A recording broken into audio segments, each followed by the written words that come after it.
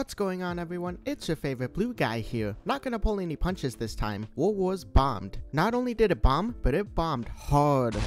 As the first standalone PvP-based Hypixel game with its own lobby since Bed Wars, there were a lot of expectations from the community, and seeing that World Wars not only didn't meet those expectations but missed the mark by a mile was surprising to say the least. World Wars, at its peak, is still getting surpassed in the player count by games like Murder Mystery and TNT games, both non-PvP style game modes. What happened with World Wars? Why does no one seem to care about it anymore? Could things have been different, and is World Wars fixable? Before I get into it, make sure to subscribe today if you haven't already. 5K is right around the corner, and you could be a part of history. I'm also doing a rank giveaway on Hypixel that's lasting the entirety of summer. All you need to do to enter and possibly win yourself one is click that annotation in the top right corner. So for this topic, I'm gonna kinda go in a list-based order. I'm gonna start with how we got here, then what's currently happening or happened that caused World Wars to fail, and then I'll end with what should be done to maybe fix it. So World Wars was first released as a prototype game mode back in March of this year. It's so new that you can go to the news page and it's there on page 1. It wasn't even 2 months later that World Wars was announced to be getting its own standalone lobby and becoming its own game mode. Even at the time, I was kinda skeptical about why this game mode got a release so early, but I decided to just roll with it and see what would happen.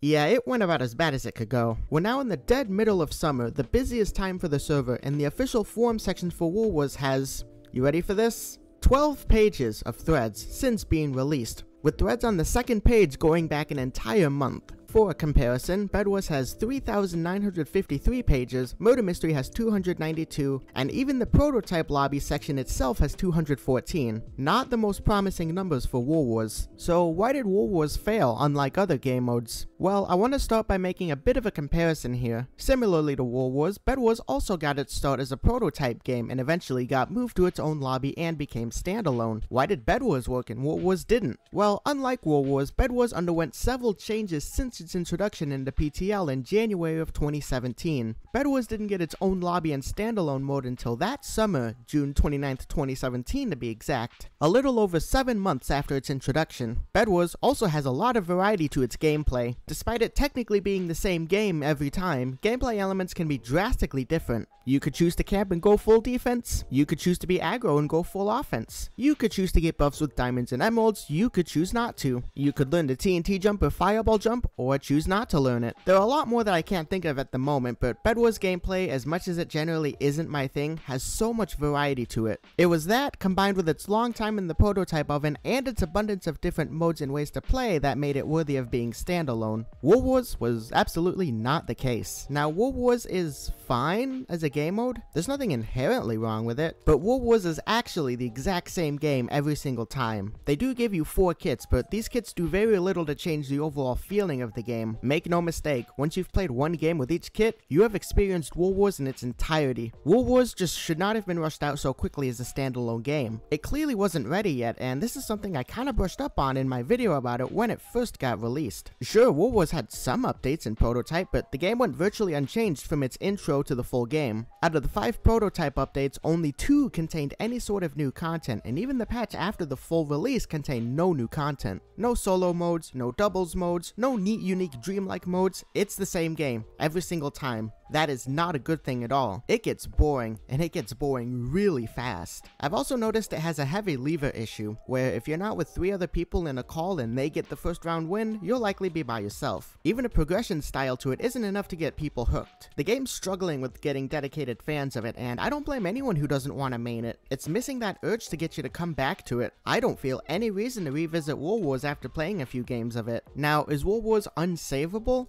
No, it isn't. No game is. In order for World Wars to make a comeback, it needs new content, not maps. It doesn't need new maps. It needs new modes. It needs new gameplay elements. It needs reasons to be played more than once. There's a lot of potential for something great here. It just needs to be worked on a lot more in order to find it. If Hypixel can find that something and make it happen, World Wars might never have to leave and join the dark hall of other potentially drained game modes. It still does have a chance, and I hope it's not too late. What about you guys? Do you guys think World Wars is unsavable? What do you think needs to happen in order for it to emerge from the depths and make an unprecedented comeback? Let me know in the comments. Also, let me know what your highest kill game in the past week was. Make sure to download my texture pack, link is in the description. Have a great afternoon, and as always, I will see you guys next time. Peace! Listen up, here's the story. about a little guy that lives in a blue world, and all day and all night, and everything he sees is just blue, like him inside and outside.